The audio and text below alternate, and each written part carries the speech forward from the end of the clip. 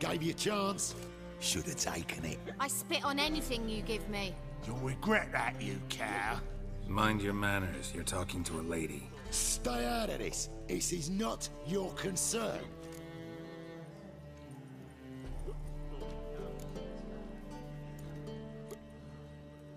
Sure it is. You're a fucking freak too.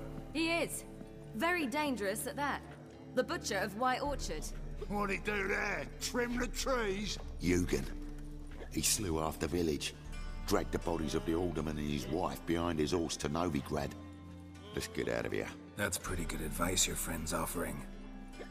Sorry.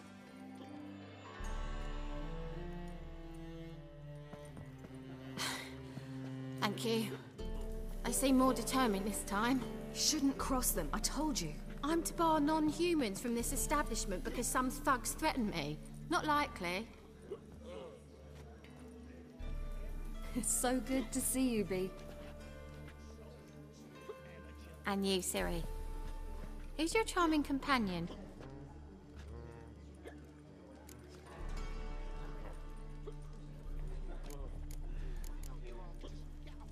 Geralt of Rivia. That Geralt! Very nice to meet you.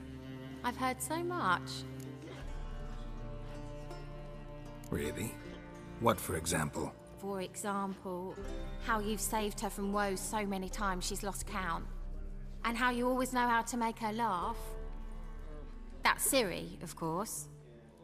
Other ladies, however... Bee, I'm standing right here. All right. So, what brings you here, darlings? I wanted to thank you for everything.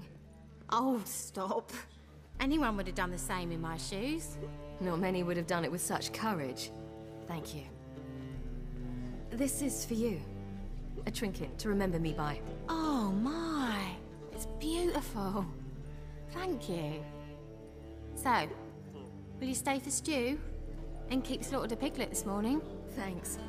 But we must still visit Far Corners. Ah, off to see Valdo, eh? Well, shan't stop you then. They'll feed you properly there too, no doubt. Farewell to you both. And do take care of our Witcher. I will. So long.